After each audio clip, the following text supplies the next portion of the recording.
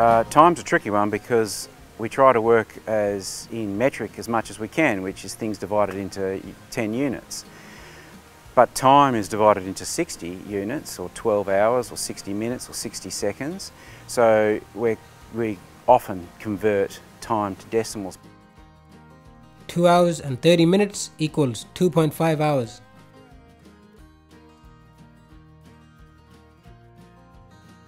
3 hours and 45 minutes equals 3.75 hours.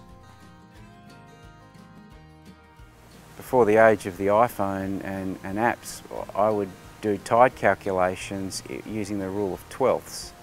So when you're applying time to that, it's much easier to work in your head in 0.5 of an hour rather than 30 minutes. So I would convert minutes to decimals. So half an hour is 0.5 of an hour. Half an hour, 30 minutes, 0.5 hours.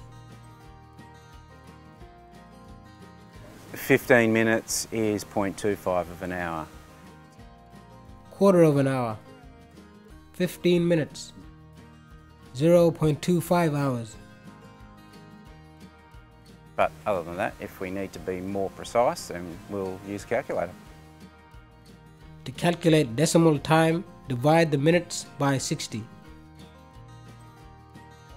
See, that's what I mean. It's nice and easy to use the round figures, quarter of an hour, 0.25, half an hour, 0.5.